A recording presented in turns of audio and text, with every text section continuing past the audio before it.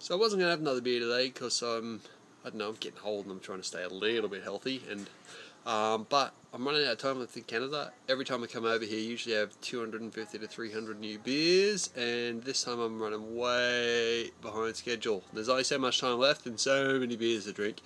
That I figured I'd crack this one. Looking forward to it. Dead Frog's 10th anniversary. It's a nut brown ale with Fraser Valley raspberries. I think it's 7% alcohol, brewed in celebration of the first beer they ever brewed 10 years ago. 44 IBU.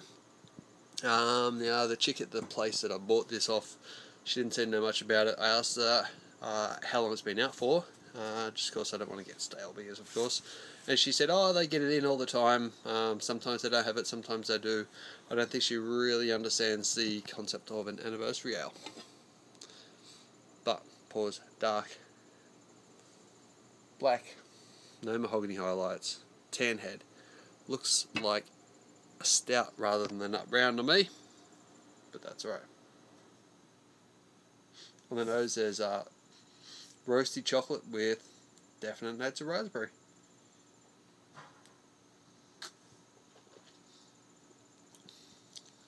Wow, that's a bit sour.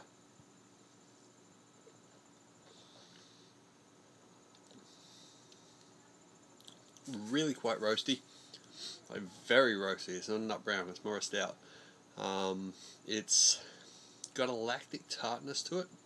I'm not sure if that's coming from the strawberries or if they've used fresh strawberries and picked up a bit of a lacto